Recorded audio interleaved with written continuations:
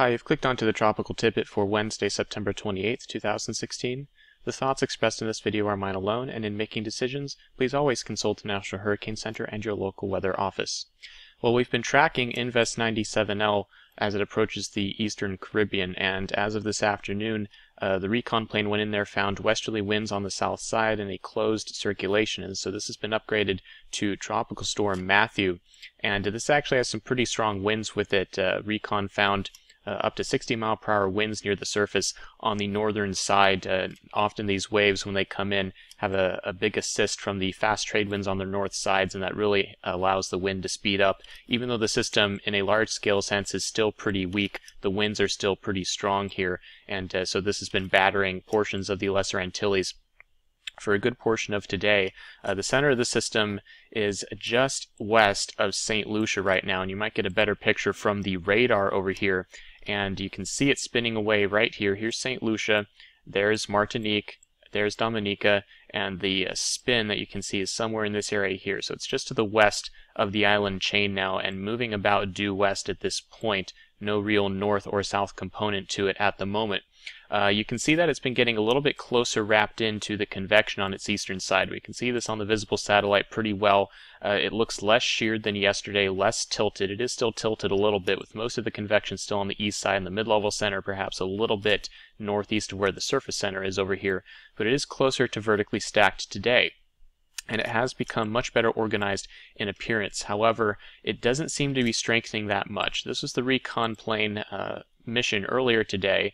There's a new one coming in there now. After this video is over, there will be a new mission flying around in there, but the mission from a few hours ago, there's where it found the center just off of St. Lucia a few hours ago. You can see all the strong winds in red and purple here that it found near 60 miles per hour east of Dominica and Martinique.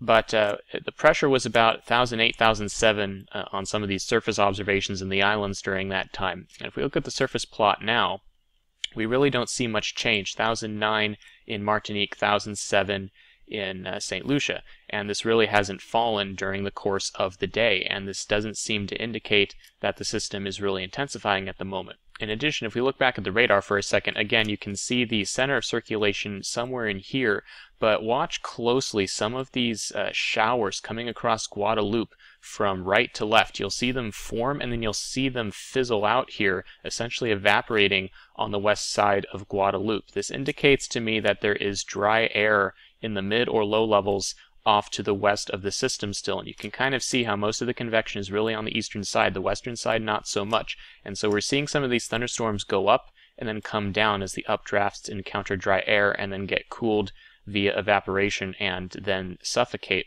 and that's why these thunderstorms fizzle out here. So this indicates dry air, and something that Matthew may struggle with for a little while yet, and so this may limit intensification in the short term.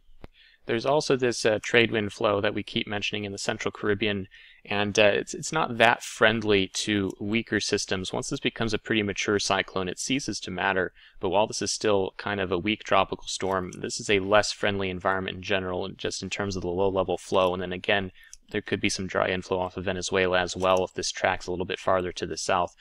So it may, these little things combined together may limit how fast it can strengthen over the next day or two, and then after that conditions may get more favorable for it as it gets farther into the Caribbean here, and we could see a strengthening hurricane at some point in a few days.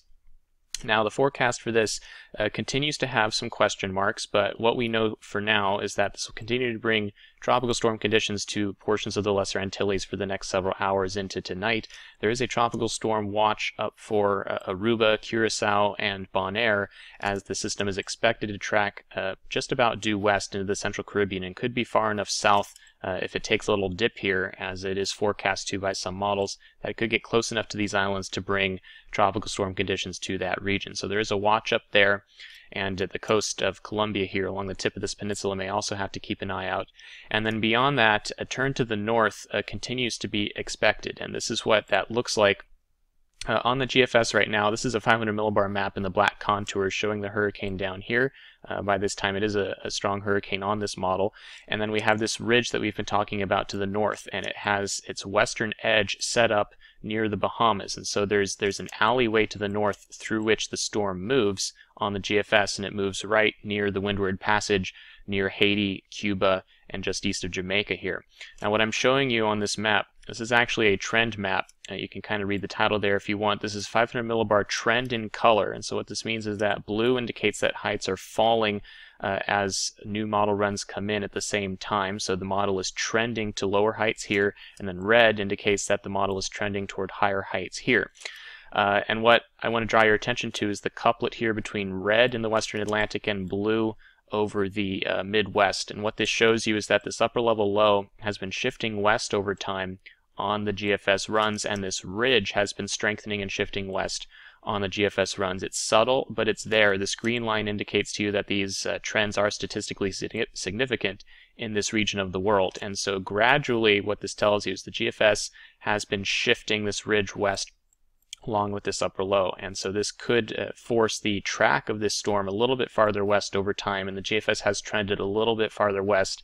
Originally it was over the Dominican Republic, now it's over the Windward Passage, and if this trend continues, it may still shift a little bit farther west yet. It's hard to say, but that's the current trend in the GFS. It is shifting a little bit more toward the Euro, which has been farther west during this time, but this is just one example of how the model is inconsistent over time. The forecast changes, as we can see from this map. It's not always the same, and this is some of the uncertainty that we're dealing with in the forecast. If we take a closer look at day 4 here, this is Sunday morning, 500 millibar height and anomaly on the GFS. There's Matthew. Here's that ridge we were just talking about. And again, the GFS has a stronger storm than some other models here. It is one of the strongest models currently, and thus it slows down. And the reason it does that is because the trade winds are always strongest in the lower atmosphere, and then they weaken with height. And when the storm gets stronger, it feels a deeper steering flow. So it feels a weaker steering flow in the middle atmosphere and slows down, and then begins to turn to the north sooner than the European. And so it comes up through the Windward Passage here, and that turn occurs sooner on Sunday and Monday of next week than it does on the Euro, which at the same time on Sunday you can see is substantially farther south. You can see the difference between the two storm positions here. And this difference with a weaker storm farther south on the Euro means that it's waiting a longer time to take a track into this weakness around the western part of the ridge. The reason this matters is because we're dealing with a trough in the Gulf of Mexico here and a ridge to the east, and the evolution of these two is going to continue well into next week. And depending on where the hurricane is, that changes the steering flow. If it's fast, like the GFS says, in turning to the north, then it's easy to see that this trough will allow a turn directly to the northeast of Florida. That makes a lot of sense here. However, if the European is farther south like this, or gets farther west like some of its ensemble members, this trough has a chance to dig in and then start backing away to the southwest a little bit. This ridge has a chance to build in a little bit more, and so tracks can end up a little bit farther west toward Cuba or somewhere in this area, and that's where some of the uncertainty lies right now. If you go into the longer term, the ridging can start building in over the United States as well. After this trough leaves, this one backs away to the southwest, and then this ridge builds in, and you can get some very different tracks in this general region of the world, and we continue to see that kind of spread on the European ensemble. This is the mean of the ensemble at day 8, so this is well into the middle part of next week, and this is not one model run, so this is not literally showing you a 1003 millibar storm. This is the average of 51 ensemble members, and what this shows you in the mean is that there's this elongated area of low pressure. So that tells you that there are some tracks out in here where the GFS is, there are some tracks closer to Florida and the Bahamas, and there are some tracks even in the Gulf of Mexico here on the European ensemble. And this usually gives you a good indication of what the possible set of outcomes are, and this shows you a large area of potential places where Matthew could be in 8 days. This is just a set of possibilities, and it's a large set, and since you can tell that it's such a large set, that means we are not very certain about where Matthew could be next week. We are pretty confident in a turn to the north somewhere near Jamaica, Cuba, and Haiti during the next 5 or 6 days. But after that point, where does it go? Does it go right out to sea? Does it come up the eastern seaboard? Does it go into Florida? Does it go into the Gulf?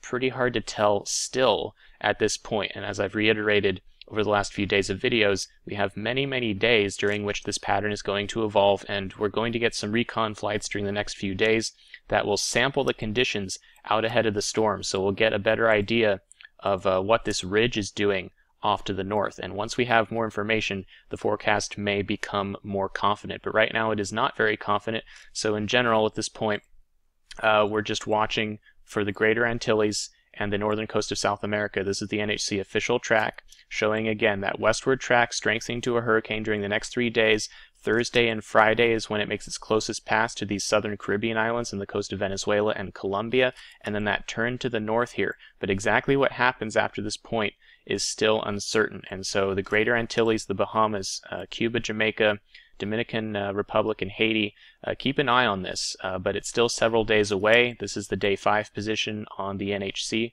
official track. This is Monday, so there's still a lot of time yet to watch this system, but be prepared in case it comes your direction in this area here. Lots of time yet to watch this thing evolve.